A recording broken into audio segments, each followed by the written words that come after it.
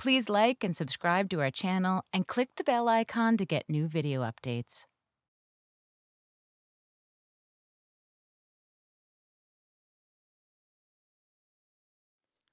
Sitting outside this house in Nuevo Laredo, Mexico, I was feeling tired, I was sweaty, but most of anything, I was really hungry. I mean, I've been on a bus for 18 hours, but I was there, I was excited. A few blocks down is the USA, the land of plenty, the land of dreams that I hear so much about. So my dad came out of the house, still talking to this lady. I didn't know what they were talking about. I was only 15 years old. My dad comes to me and says, we have a deal. She's gonna bring you across the border for $50. I said, great, let's do it. That's what we're here for.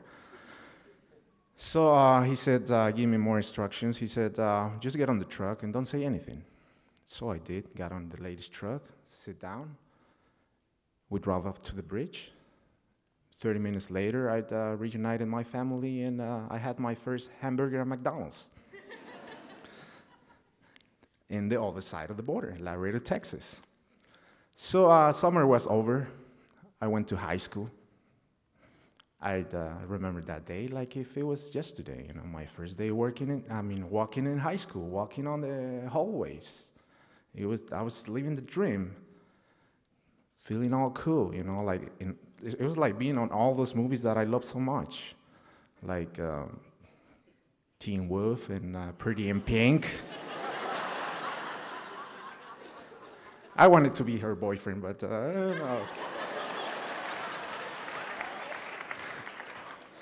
All these movies made me dream the American dream, and being there, I thought, okay, this is it. I'm here, I made it. After this, everything is gonna be easy, right? So I wanted to play basketball, because I love basketball. Back in Mexico, I used to play basketball all the time. Just playing it made me forget about being hungry, about being depressed.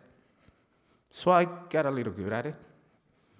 In high school, I wanted to try out. I went to the coach and told him, I think I'm pretty good. I don't know what you think. He said, yeah, you can try it out. I just need a physical from you. I said, okay, I don't see a problem. I went to my dad. He asked him, Dad, I want to play basketball. He said, no, you can't, because you're illegal. You don't have Medicaid? I said, but Dad, the physical is only like $25. But he still said no. So I forgot about basketball, because that wasn't going to happen. Next in line, it was art. I've always been good at art, just drawing stuff. But I couldn't fit in. It was getting really hard to fit in, because they have a little art club. I tried to get in, but I couldn't, because my English wasn't good. And so I said, okay, that's fine. At that moment, I started to feel like these words, not having this green card was going to define who I am, who I was at that moment. So I got a little scared, but I said, okay, it's going to take a little work. It's going to take but we'll be fine. So one time I got into a fight with this guy because he called me a wetback and made fun of my accent. And I was really upset that day. So later that day, it was a Tuesday, I remember pretty well, I stayed after school with Mrs. Cordero, which she's beautiful, so it was really easy to stay after school. So there I am sitting on Mrs. Cordero's class, and after school, it was just me and her. It makes it even better. And she asked me, what's wrong, Juan? You look tense, you look tired, you look sad, what's going on? I explained the situation to her, what just happened earlier, and she said, oh, don't worry about those kind of people. To those kind of people, the worst kind of wetback is the educated wetback. You just gotta focus on your education, because that's the key. That's what's gonna take you places. So I said, okay, let's get to work. We started practicing my ABCs, my vowels, and it was hard work after that. Years and years, 4 years, not years and years, but 4 years, sleepless nights with my Spanish-English dictionary, translating the most simple of assignments. But I made it. I made it to graduation night. Actually, when I was a senior, I could have graduated early in the year because I got so many credits. My counselor gave me all electives the first year, thinking I was just another Juan in school one day and gone the next day. What is this guy going to do? Just give him all electives. So I ended up with a lot of credits before graduation. But let me tell you about graduation night. It was magical. It was like having these lights upon me. When they say Juan Rodriguez, I felt like I won an Emmy, just walking all cool, feeling like this is it, and I'm living the dream. I'm a big accomplishment. This is it. I was just that night was magical. I couldn't get enough of it. The night came to an end, and then I got slapped in the face. Slapped in the face by reality. Reality that I couldn't go to college. And later that year, I was accepted to Chicago Art Institute because I was such a good student and I was good at art. But that night, that was so magical, ended up really sad for me. So college didn't happen. I said, no problem, let's move on. My next option was Denver, Colorado. I went to Denver. A friend of mine had a job for me, a job that would pay me $7 an hour, which is not much. But when you come from nothing, that was a lot to me. That was amazing. So I worked at this packaging factory with a lot of people, a lot of Asian people, Mexican people that they didn't speak any English. I raced to the top real quick. I became supervisor, manager, but there was something was missing. Something wasn't right. I mean, I spent 4 years of my life working so hard. I think I can do a little better than this. So one afternoon, sitting on my apartment balcony, I was reading this newspaper, thinking, if I want something better, I better go out there and look for it. It's not gonna come and knock on my door.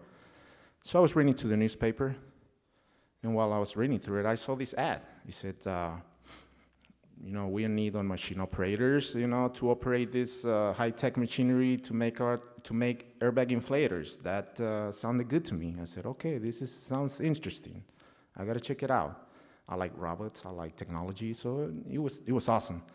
And right at the bottom, it said, high school diploma preferred. So that spoke to me, like I could hear Mrs. Cordero's voice on the back saying, this is what we've been working for. This is your opportunity.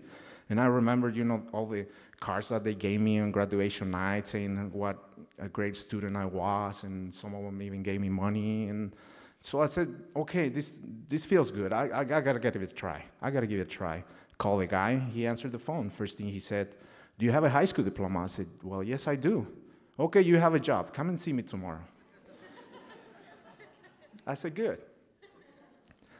I had mentioned it to my dad, and he said, no, you can't. You shouldn't do this. I said, why not? He said, because you're illegal. He's going to check your green card, your fake green card, and he's going to say that it's fake, and you might even get deported. At that moment, it just struck pain on my heart again. I felt like, is this who I am? Is this not having this green card, these words, wetback, illegal, that's what defines me? That's what defines who I am? I said, I don't know. I just sit down helpless on my couch. I took a moment, and I saw the picture on my coffee table, imaginary coffee table. I picture my high school diploma and my fake green card. And I've sort of tried to balance it, which one's got more power, which one defines me more. And then when I looked at my high school diploma, once again, the cute Mrs. Cordero was talking on my ear, saying, Juan, this is it, this is you. That diploma is you because you work so hard for it, because you want to be this person. But also have fear on my other side. My dad telling me, no, you can. I have nothing against my dad. I love my dad. Maybe he was just being protective because the danger is real. It was real. I could have got deported.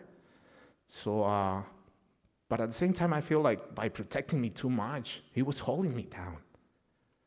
Just let me do this. Next day, I didn't go to the interview. I didn't call the guy.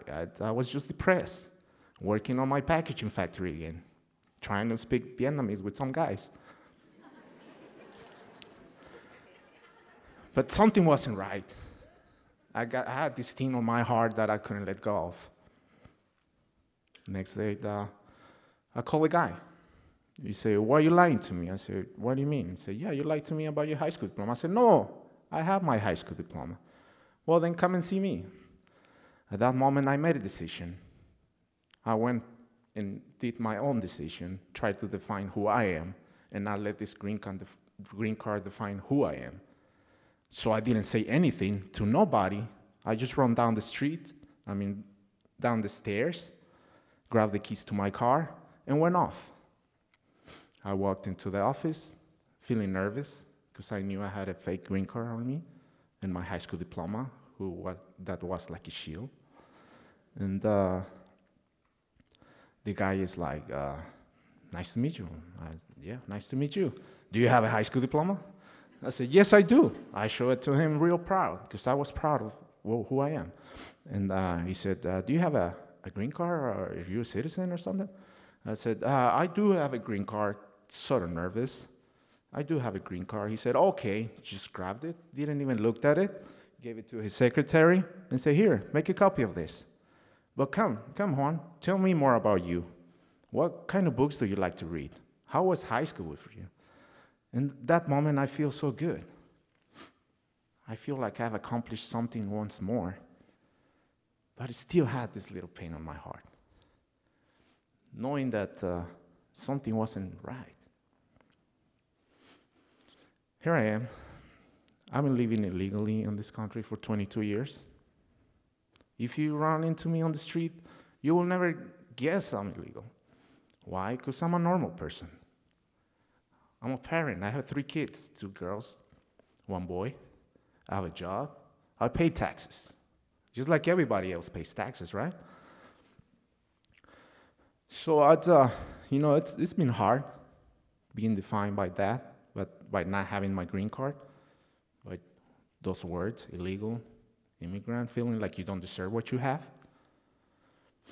But I'm tired of living in fear. I'm tired of being afraid. I guess standing here today, tonight, is to prove to myself that I'm not afraid anymore.